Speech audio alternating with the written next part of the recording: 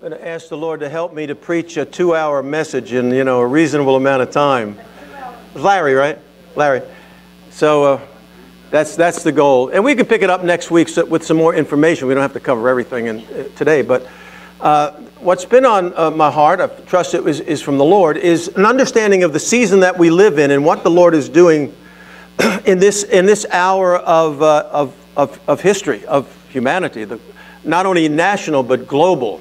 And we all know of the chaos that we have been observing over the last year. And we're in a difficult place right now. And what are we to do? And what is the Lord saying?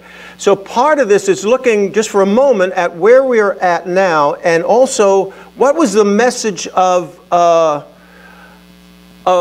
Resurrection Week? What's the message that Jesus sent not only through his death, burial, resurrection, and redemption, but immediately after his resurrection, he was among the disciples for 40 days, right? And there was more going on. He was teaching about the kingdom, and he was still discipling. See, Jesus was the consummate discipler. And what was transpiring during that time, I'm going to select out of that one occasion, of the 10 appearances that he had over those 40 days, there were 10 times that he appeared to the disciples in small groups. Some was one, sometimes it was one of the ladies, sometimes it was 2 ladies, then it was 2 disciples, and then 7 disciples, then 11, then 12, and Thomas and all of that, 10 times. And we covered them last week of all those. And what was one of them is to me very interesting in what it has to say to us. What's the word of the Lord to us today? And I think it's captured in this when we showed briefly on that video. The harvest is now plenteous, but the laborers are few. What has transpired in our culture is done something to the culture and their worldview, what they're experiencing mentally and emotionally. And I think there's an emptiness, if you could say something, in our culture. There's an emptiness. There's a need for something, and they don't know what it is. But they can see the collapse. They can see the conflict. They can see the division. The Bible says any nation divided, any house divided against itself can't stand. And if you would use one word to describe America at this point, it would be we are in division on every level. And the enemy is behind the division, because God is a uniter, the devil is a divider. So he's having a pretty good run at it. And that division should not be ever in God's church, in the people of God, because we are one in the Spirit. We're all under the same, if you're born again. Now, if you're not born again, you're not in the church, so that's another subject. But together, one of the things we always guard against is when the enemy begins to develop some kind of division. So anyway, that's what he's been up against. Now, I put this little list together. Each one of these can be depressing in and of itself, but just to give you this is what's happening now, and you're aware of most of it, okay? And the subject here is under the mystery of iniquity. That's what the Bible calls it, the mystery of iniquity. Iniquity is another word. It's anomia, and it means lawlessness. The mystery of the lawlessness in the land. And if you would watch out there and look at what's going on, you say, how can they do that? How can they think that? Why do they do that? In our culture, you have a law in Georgia, for instance, and they wanted to increase the voter ability to vote, to make it more available and to do it better. And now, they call your name. And if you look at what the law does, it's good, but they have to call you a name. And then Coca-Cola, they got a big issue with it. We call them now Woca-Cola. They're no more Coca-Cola. Woca-Cola, and then they take out the Major League Baseball. That's gone. So what? It's the mystery of iniquity. What is this all about? Why are everybody on edge? Why so much hatred? What is all of that about? So here's the list. Number 1 is political chaos. Then political lawlessness, where people do stuff in the political system and get away with it. There's no recriminations. There's no nobody's brought to justice in it. It just happens. It's a mystery of lawlessness. There's voter fraud. There's border chaos. We have every kind of law that you could need to to maintain the security of our borders, it's not followed. It's lawlessness, the mystery of lawlessness. There's the gender confusion thing going on. You know, it's all about the sexuality and the gender fluidity. And I'm a member of, just signed up for the Planet Fitness. And then somebody tells me, well, because they were sued, because one of the men who on a particular day thought they were a girl. This is classically mental illness, because I took abnormal psychology when I was an undergraduate. If you don't know what you are and what your gender is, that's a mental illness. And now the boys went into the girls' room and they threw them out, and then they got sued for a bunch of money. So guess what the Planet Fitness does now? The boys can go into the girls' lockers now. That's okay there. So we say this is the mystery of iniquity. Say that's a mystery, how you can actually think like that. And we'll talk about why that is in a moment. And then they want to just read about the children. They can do chemical castration now with children. So if the child has been taught in public school that they may not be the particular gender, and they feel like they're another gender, they take them to the doctor and they chemically castrate them. That's what they do. And the law is now that you cannot stop that from happening, that they have to follow through on that, that we have no say on that. The culture has no say. The parents want the child to be a boy, and it's a girl, or a girl and it's a boy, and they bring them up and they're 6 years old, and that's what they do. The mystery of iniquity, and how much of this is connected somehow to sexual immorality is kind of obvious. The abortion on demand, you know, that was dialing it back a little bit in the last administration. And now it's Katie bar the door. They want Planned Parenthood to kill as many children as they possibly can, but they want to carve them up, take their body parts and sell them, and that's all good, make more money. And it's the mystery of iniquity. The Bible says that is going to be in place before Jesus comes. And we're going to be living in the culture that is dealing with that, and we're going to be like Lot. You know, it says, as it was in the days of Lot, and Lot's soul was vexed because of the behavior, the conduct of that culture. The federal financial insanity. So what's another 2 trillion here? It's 3 trillion there, and now we're in debt 30 trillion. And people don't understand. They say trillion. Well, how much is a trillion? Well, to give a context on that, how many is a trillion seconds? Trillion seconds. Some of you know this already. Is that 2 years, 5 years, 10 years? Seconds. Oh, maybe it's 100 years. No, a trillion seconds is 32,000 years. Just 1 trillion. We are 30 trillion in debt. So now the goal is the reset, collapse the economy, and then China is now, and I'm going to be too depressing about this, but you need to know what's going on. They are instituting a digital currency. That's the next step. Digital currency is coming where you no longer have the money. You will have, you just have your digital wallet with you. Everything's going to be digital wallet. You know, they want to do a digital passport, whether you got your shot. They tried that. That didn't fly very well. But China is moving ahead radically, taking the big dive into the digital world with digital money. And they say they want to control the world economy because now it's controlled through the dollar. But the dollar is collapsing. Something is going to take its place. They're already going digital. And that's in the reset. That's going to be part of the reset because then they can control your money.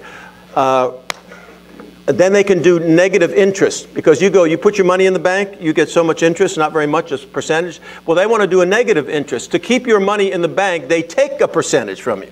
That's what they want to do. The problem is people are smart, so guess what? You're going to take more money out of my account, I'm taking my money out.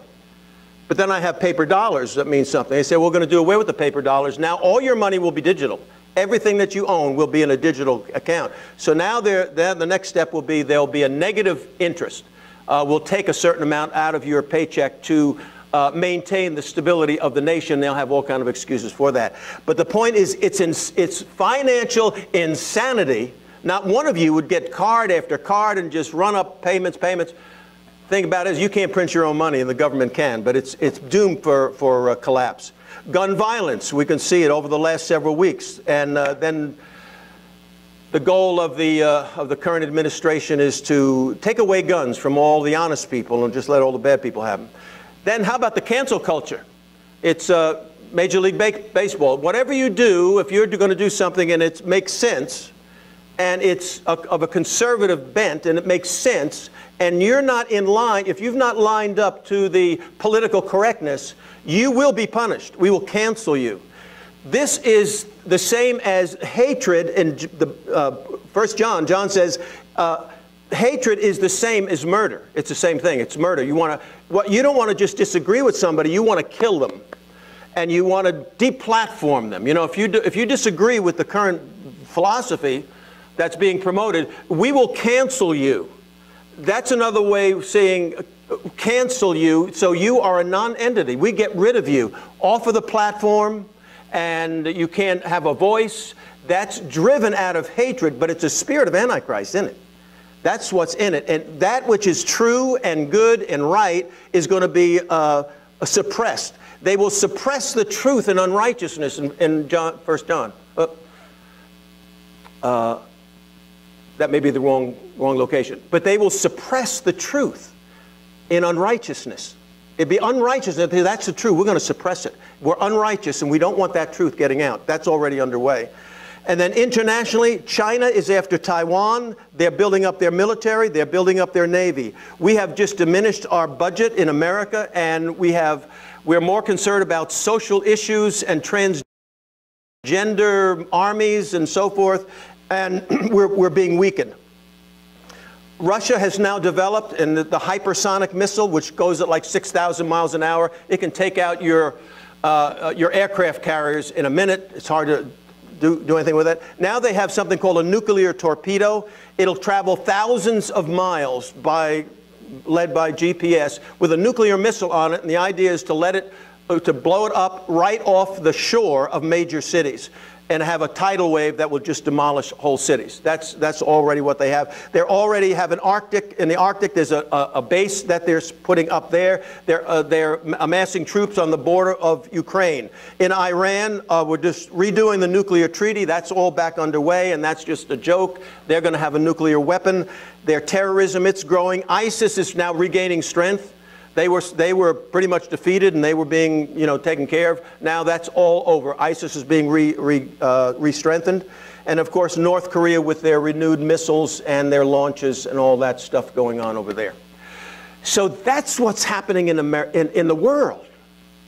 Now there's two things going on here. Number one, it's the advancement of the powers of darkness, and the secondly is the judgment of God that's on the nations. There's two things happening. And here's what I believe, and I mentioned it earlier, that because of that, men and women are in a place where they feel very empty. They just don't know what to do and what's going on. And they're looking for something.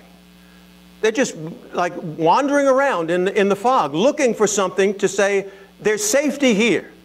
It's like the ark. There's got an ark. Here's what it is. The door is still open. And there is going to be opportunity upon opportunity for you and I to go out, for you and me, to go out and reach people because they're ready. This is the fields are white unto harvest, and we just need some laborers to go out. And I want you, this is something I want to carry with me over these weeks, that God is going to open up opportunities for me to advance the kingdom of God by speaking into the life of someone who's saying, I don't know what's going on in my life. I need something. We were at the prison last Tuesday. We did the prison ministry there, and we had a great prison ministry. And I'm ministering to the men there, and it's an unusual experience because this doesn't happen in churches too much, but that at the prison, at the end of the message, they all applaud. They all applaud. It's like, what's that about? They applaud. Because there's something, you're speaking into their need. And at the end of the table, we had about 15 guys. We're building back up. We usually have about 30, but we're going to build up. We're going to bring that movie that we showed on Wednesday, Flywheel. We're bringing it to the prison. And we're going to show that to kind of, get the thing going. And at the end of the table is the guard. And the guard is back there. I won't tell you his name, because he might show up one day. And he follows us out. Nice fella, about 35 years of age. And he comes out, all the way out. And he says, you know what you're talking about? There's that born-again thing. I said, I need something. See, he's just listening to the talk. He said, I need something. He said, I'm not a good person. He's the guard. He said, did you see all those guys, how they look at me? He said, because I'm not good to them, and I mistreat them. This guy's confessing right outside there. He said, and I need to know about being born again. I believe this is what I've sensed the Lord is saying, that people are in a place now where they're looking. They're waiting for somebody to just open their mouth. And you just tell them Jesus is the answer. And then you can minister to them, bring them to church, bring them to the men's thing, whatever it is. But it's like the fields, they're ripe for the harvest. And we don't have the laborers to go out. We're not been attuned. We don't see ourselves being sent out into that harvest field. Now you see on the door when you're going out, it says, attention, you are now entering the mission field. That's what I want you to get. And I want you to be praying, Lord, just give me someone. Show me someone. Let me minister to somebody. Maybe be kind to somebody. Invite them to church. Well, however the Lord would lead you, because you got to be led by the Spirit of God. And you got to have the Word of God. And you got to have the power of God, right? So that being said, I'm going to ask God how I'm going to go about this here. Let me just read this through and without too many comments, and I want to go to a portion of Scripture. Matthew 24, 9 through 13 is Jesus teaching on the end times. Okay, Matthew 24, the whole thing is about the end times. But then he says, this is, because they asked him, what is it going to be like when you return? And here's a portion of it. Verse 9 through 13 of Matthew 24. Then shall they deliver you up to be afflicted and shall kill you. Now that doesn't necessarily mean physically killed. They're going to cancel you. It'll be character assassination. That's what it's going to be. And you shall be hated of all the nations. Why? For my name's sake. So if you're a closet Christian, you'll be okay. But as soon as you come out of the closet, you're in trouble, because then they're going to cancel you. They're going to mock you and whatever it's going to be. It goes on to say, and then shall many be offended. You're going to offend people by being a believer. Because the Bible says those who desire to live godly in Christ shall suffer persecution. Okay, you want to live for God? This is what we're going to do with the men, but it's for the ladies. You want to run with this? Because where we're going with this is where Jesus went, and they said, Jesus said, you can't drink this cup. Oh, we can drink the cup. They didn't understand what he was talking about. He said, they're going to kill me on the cross. And guess what? Every one of them was martyred. He said, can you drink the cross? Can you be hated? Can you be mocked? Can you be canceled? What would turn you away? What would cause you to deny the Lord? If there's anything, you're just not going to make it to the end. And that's what it says in the rest of the Scripture. We'll go on. Is that they're going to offend, many are going to be offended because of you, and they're going to betray one another. This is going to be a little bit down the road, but this happened already in history, in the Nazi era. The children would turn in their parents for not saluting right, or not reading Mein Kampf, or not doing whatever. They turned in their own parents, because they were so devoted to the cause, as the powers of darkness deceived the culture, and they gave allegiance to the government. That's what they did. And Hitler represented the powers of darkness and that Antichrist spirit. And from the young ones, and they got into the schools. And they said, what we're going to do is we're going to get the children on our side, and we're going to give them allegiance to the government. That's what we want, because that is the spirit of Antichrist. Fundamentally said is you put your faith in the Redeemer, which is government. The government becomes the Savior and the Redeemer, and you trust us, but they want to peel you away from religious faith and belief. And that's going on in our schools today. They'll betray one another and hate one another. Hate is murder. It's all across the planet. And many false prophets shall arise. They're all over the television, and they shall deceive many. All kind of deception going on television with all kind of false doctrines. And because iniquity shall abound, lawlessness is abounding right now all across America and the planet. And the Bible says the man of lawlessness is going to be revealed. And this is what it says. And the love of many is going to grow cold. They're going to lose their love for one another. Now, interestingly, that word love there is agape, which is a biblical word for God's love in a person. And if you'd read it like that, they say the love of God in people is going to actually grow cold. Now, that could take place through certain sets of circumstances. And then this verse, which is 13, but he that endures to the end, the same shall be saved. Now, so the key there is endurance. Endurance is required to make it to the end of the thing. All right? So that's what we're going to need. And that is, how you do that is this. You're in prayer, in word, and fellowship. Here's what the enemy does. He's going to say, no, I'm going to take you out of fellowship. And that's a deception and a strategy because of whatever. You can come up with a number of things. Of course, COVID-19 was the big thing and shut everything down, put everybody at home, and you can argue the validity of that, the value of it. But there are a lot who said, no, that was a plan of the enemy, especially in California, where they, you know, when they came when they locked you up or locked the place down, they'd come in your church. I've got a video. I wish I would have put it up there. I'll get it for next week. But this is in Canada, and the 4 or 5 officers come into the guy's church on resurrection morning, and the pastor drives them out of the place. I mean, drove them out. Would not tolerate it until they just all backed off and just left it. When you see it, you'll be amazed. But we need endurance. We need to know who we are. We're not just some little religious people. We're kingdom men and women. We walk in the power of God. We've got the Word of God. But you need prayer, you need the Word, and you need fellowship. And you eliminate every one of those, and you start to diminish spiritual life. It's a word of wisdom. Because the Bible says don't neglect assembling, right? 2 Thessalonians 2, 7 through 8. 2 Thessalonians 2, 7 and 8 says this. The mystery of iniquity. That's this. We're looking at this. This is a mystery.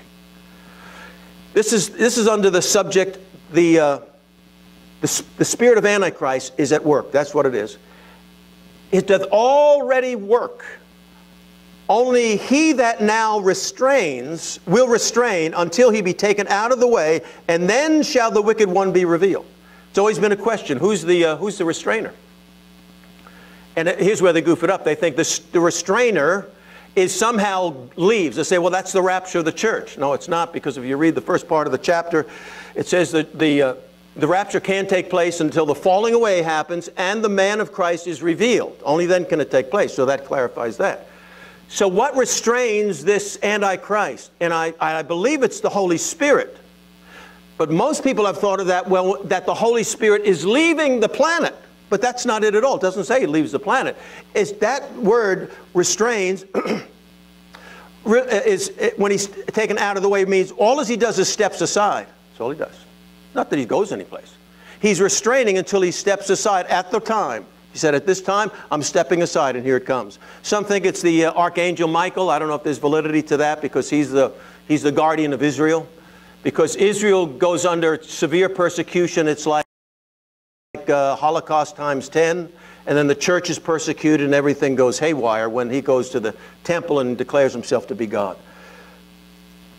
As it was in the days of Noah and Lot. He says they were eating, drinking, marrying, giving in marriage. What they were doing, he said life was going on at normal, like it is now. What is normal? You get up, you go to work, you do this, that, and the other thing. People are getting married, people are eating, they're drinking, and the whole culture is collapsing. It's the collapse of the culture, and global collapse is happening right now as we speak. And the forces of the world are arraying themselves against one another. And we're going to get to a point when we get financial collapse, things start to really dramatically change, and we have to be ready, and we have to endure. But it's opportunity. The whole thing, this is opportunity. This is what you were born for. You were born for such a time as this. This is the moment where we can go and reach people. That's why we do the things that we do. I love to be in those places where people are hungry for God.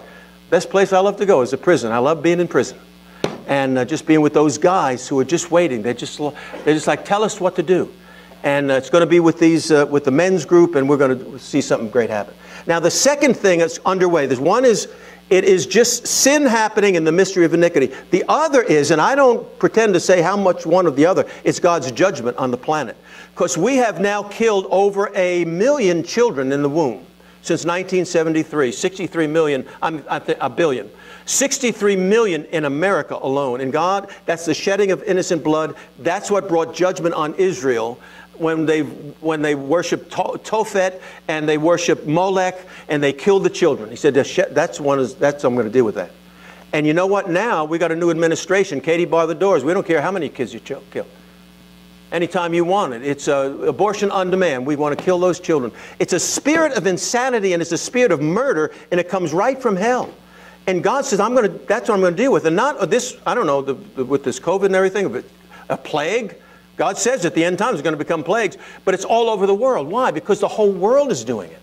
But it all comes from, guess where? America. Where did it start? Albany. Where was the murder capital, shedding of blood in the whole planet? New York City. What got the highest dose of that? That was New York City. They had the most death rate. But the whole planet is killing the children, and the whole planet has been touched by this plague.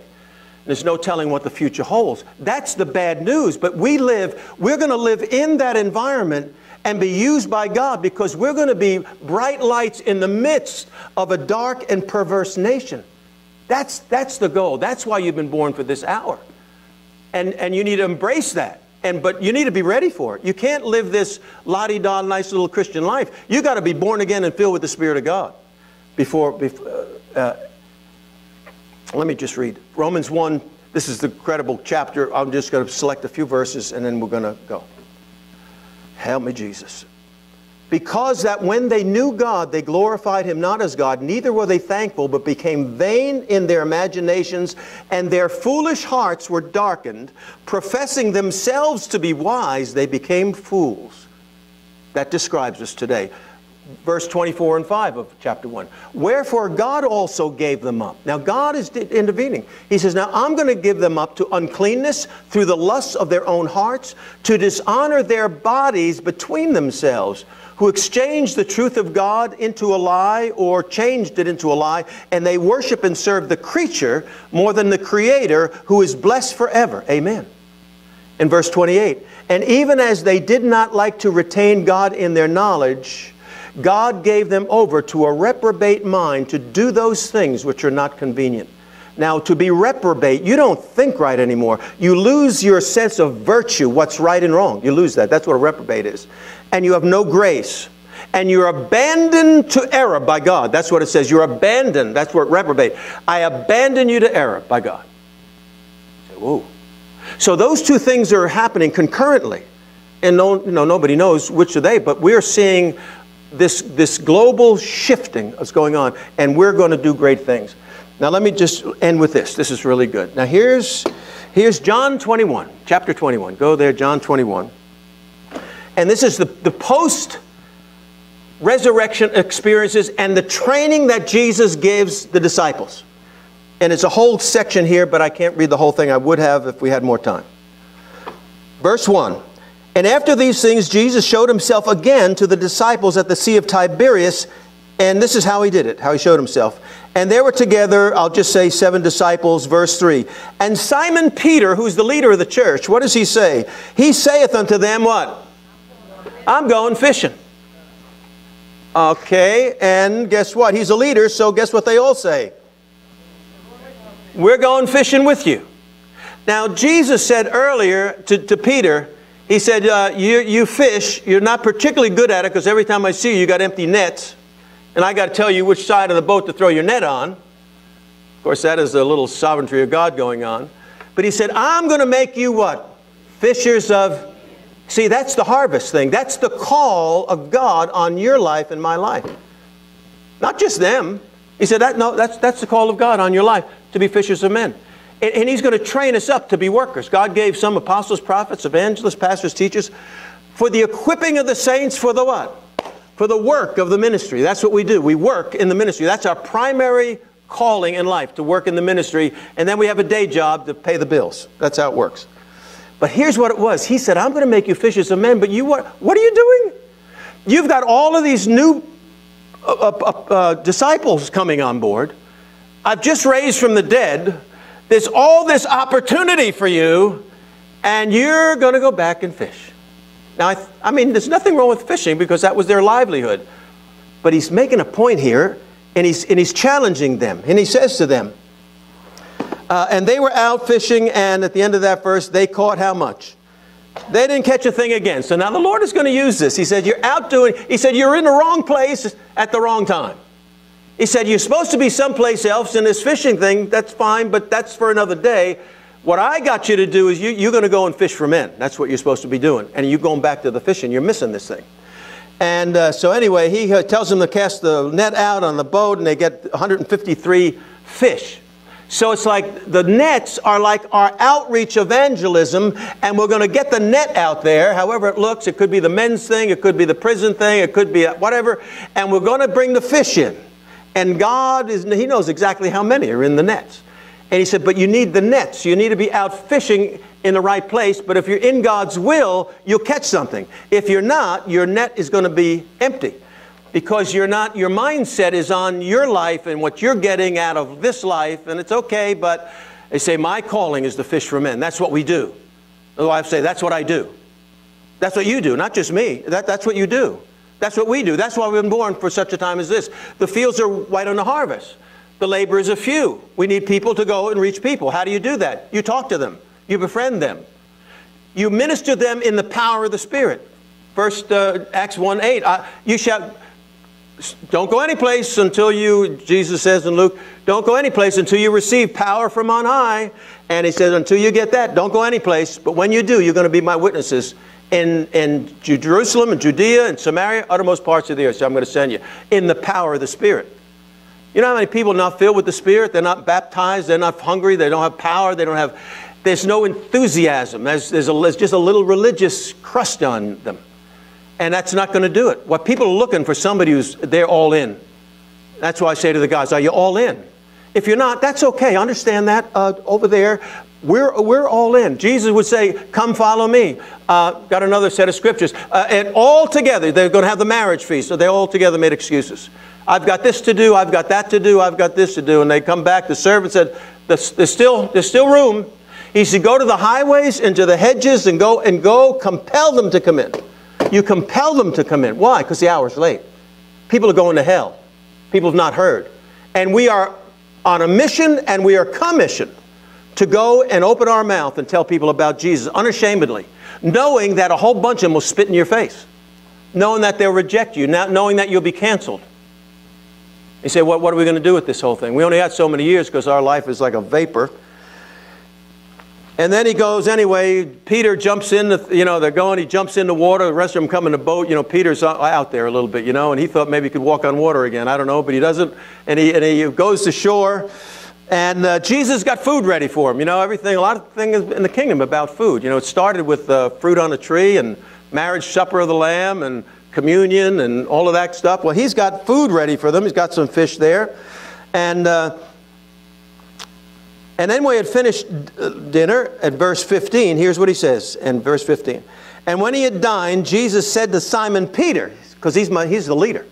He said, you big guy, you just got these guys out fishing. He said, but you know what? You didn't do so well after I went going to the cross up there. He said, you denied me how many times? 3 times. He said, okay, here's what we're going to do. Simon, because he loves Peter. He wants him to be a leader. Simon, lovest thou me more than these? Now I should think, do you love me more than these disciples over here? But you know what he was doing? He was pointing at the what? Fish. He's pointing at the fish. He's saying, Peter, do you love me more than your occupation? Than your physical food? Pointing at the fish. Not the other disciples. Like, I always used to think he's turning, oh, I love you more than the rest of these disciples. He said, no, do you love me more than these fish? Because you're supposed to be out fishing for men. If you're going to love these fishing more than you love men, you're not going to do very well. And he says this. He said, well, he said to him, Lord, you know that I love you. And he said to them, here's what you do. Feed my sheep. And they asked him a second time, Simon, do you love me? And he said unto him, Lord, thou knowest that I love you. And he said to him, first is feed my lambs. Those are like the little ones. Feed my little ones. That's like the new believers, I think. The little ones. And he said, then feed my lambs. Those are the ones who are a little bit more mature. And then the third time he says, Simon, Jonas, lovest thou me? 3 times. Just like he denied him 3 times, got him to confess him 3 times right there. And Peter was now grieved because he said unto him the 3rd time, lovest thou me? And the Lord said unto him, he said, you know all things, Lord. You know that I love you. And Jesus said unto him, feed my lambs. Now, he says there's 3 words there, love, because there's 3 words in the Bible that are used for love. There's eros, phileo, and agape. And he'll say, phileo thou me? That's like family love. It's a smaller term. And he gets to the lambs and he says, do you agape me? He said, I'm moving this thing up. How much do you love me? Do Do you agape me? That's an unconditional, never-ending love. Do you agape me? Now, it doesn't have to be, because the Bible says the agape of many is going to wax cold. A lot of them are going to leave him. I don't know, that sounds kind of weird. How many people why would people who have the love of God desert him? When the factors are right and their life is on the line, things can change dramatically. That's why we prepare ourselves. So the point is this. Jesus is saying to them post-resurrection, he's saying, I'm still teaching them. In Acts 1, it says he taught them about the kingdom. He said, you are born for such a time as this. You're going to be a mighty soul winner. You need the Word of God, you need prayer, and you need the power of the Holy Spirit in you, that you walk in boldness. He said when they got filled with the Spirit, they had boldness and they spoke the Word. They were crying out to the Lord, Lord, fill us more with your Holy Spirit, that we might walk in boldness and heal the sick and all those things. And that's what's going to happen, I believe. Before the whole thing shuts down, that we're going to go up, we're going to be filled with faith and be like the disciples on the way to the temple. And they say, gold and silver have I none. But what I have, give I unto thee. Oh, I got money there. So somebody put money in my pocket. Gold and silver have I none. But what I have, what did they have? They had faith in God. They knew Jesus. They knew Jesus. And they said, and they pulled him off the ground. And then the glory of God fell. Amen?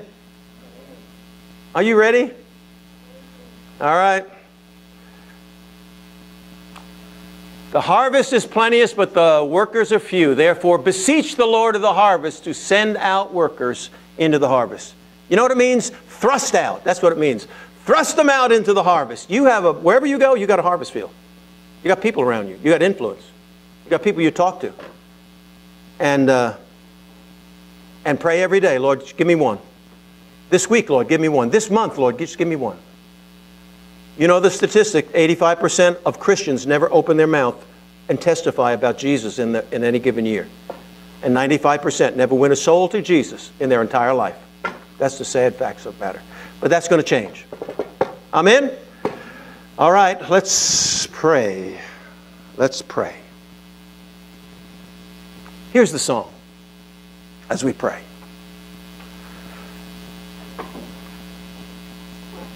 And this is the altar call song.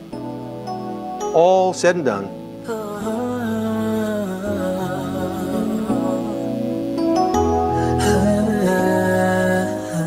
I remember singing this up at the Elam conferences, up in Lima, New York, when we have conferences up there. And it was a call to reach out and touch people. We used to sing this. Here I am, wholly available. This is your altar call, so I want you to just let this minister to you. As for me, I will serve the Lord. Are you on board with that? Or are you content with mediocrity? Wholly available.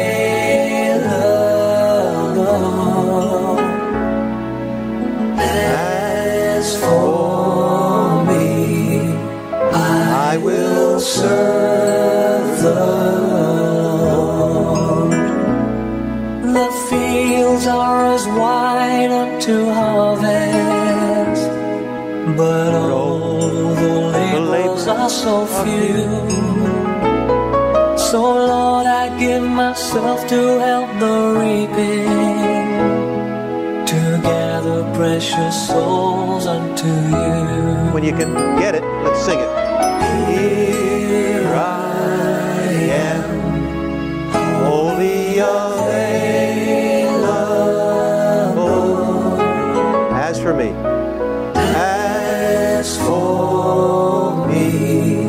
I will serve the Lord. The time is right in the nation. It's true. It's true. For works of power and authority. God's looking for a people who are willing to be counted in His glorious victory. Let's sing. Here I am. Just put yourself there. We're available, Lord, for the work of your Son. Because it's His work. work. He's commissioned us. He saved us. He's filled us. He empowers us. As salt are we ready to savor. In darkness are we ready to be light.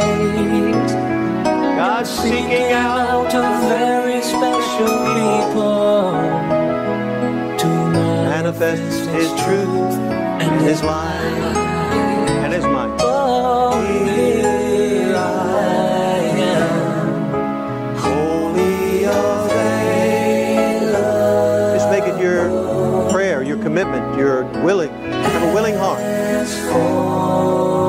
It's a big yes to the Lord. Yes, Lord. Yes, Lord, I want to be useful.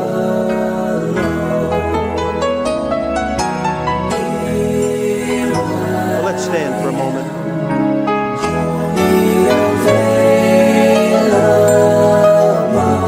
Lord, I thank you for this time that we've spent today. Lord, I ask you to bless this people. So the Lord bless you and the Lord keep you. The Lord's face shine upon you and be gracious unto you. And the Lord lift up His countenance upon you and give you peace. In the name of the Father, Son, and Holy Spirit. And all God's people said, amen.